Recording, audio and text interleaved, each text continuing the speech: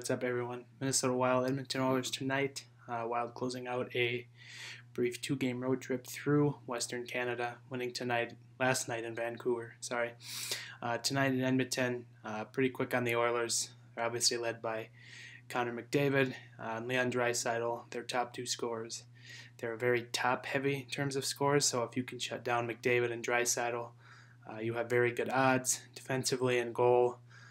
Edmonton's a hot mess, so key for the Wild will be to put their foot on the gas and attack tonight. Obviously, containing Connor McDavid and his speed will be difficult, but the Wild do have a pretty solid defense that can get it done. Wild have won 8 straight games in Edmonton, if you can believe that, and then 13 of the last 14. So they got to still be favorites here tonight.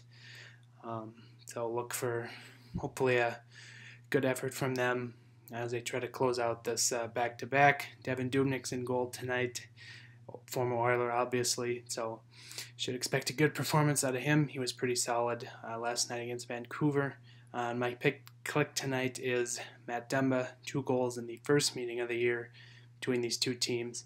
So look for him to have a strong performance tonight as well. So that's all I got. I think I'll be manning the post-game recap tonight. If you haven't yet, check out the Giles and the Goalie Facebook page for Ben Remington's recap last night. It was quite something.